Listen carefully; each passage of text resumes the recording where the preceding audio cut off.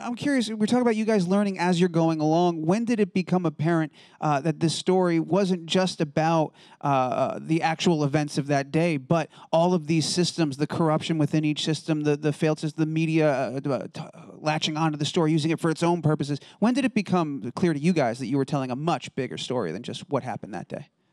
Well, we're kind of following as it went along. So, look, things were unfolding as, we told the story. So, we obviously have the historical perspective, the incident and, the things that led up to even to this day. So while we were doing that, we're kind of following things as they went along. So we're learning on the fly, and as the defense team is making their assertions and the observations of how the media handle it, Mike and his colleagues are making their assertions. So you be very responsible to try to capture as much as you can, given the resources that you have. So we were learning as all these things were getting disclosed along the way. Yeah.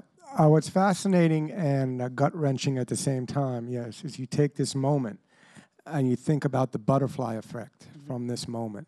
Yes, and how many people are profoundly impacted by this moment. Paul and I are used to telling stories where the winners and losers. Yankees win, the Astros lose.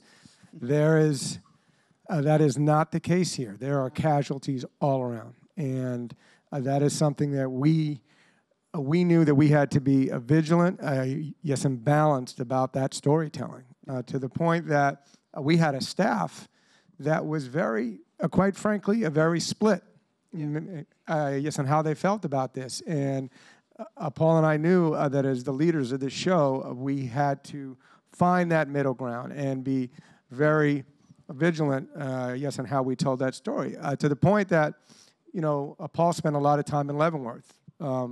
More than some inmates, actually, at a certain point. And so Paul was spending a lot of time with the inmate, with the family, with the legal team.